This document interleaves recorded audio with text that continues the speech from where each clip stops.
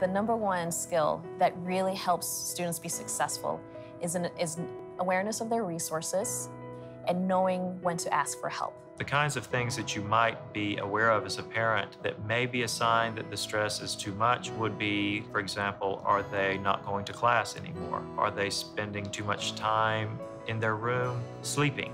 When you start to see that the stress in their life is impacting their day-to-day functioning, this is where it's okay for you to come in and say, let me help you. Most college campuses now have all kinds of resources, and probably more than most freshmen are aware of. How you can help as a parent is to be familiar with some of the resources that are available on your son or daughter's campus.